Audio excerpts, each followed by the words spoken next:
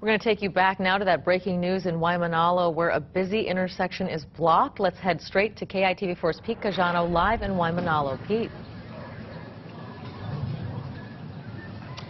And I'm live here from Waimanalo where a sinkhole was discovered earlier today around 3 p.m. and that is causing major traffic issues. That sinkhole just behind me, it's about the size of a manhole cover, but the white outline you can see, that is actually the section they believe to be hollowed out. Also a possibility that could collapse later on, so we're really concerned about that. The sinkhole is located at the intersection of Kalanianaole and Makia Streets, and that is, of course, as we take a look at the time right now, right at rush hour, so bad timing there. The size of the sinkhole about the diameter of a manhole cover, but again, possibly could become bigger.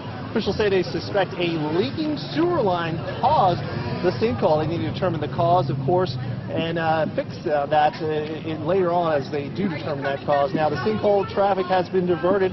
Palima Street on the west side, Pumuniki Street on the east side. Motorists are being advised to avoid this stretch of highway if at all possible. That's a tough thing to do for many who live and work out here on the east side. Now coming out here, back out here live, Kalanianaole Highway, Makia Street, and we are continuing to watch this sinkhole again, causing some major traffic issues.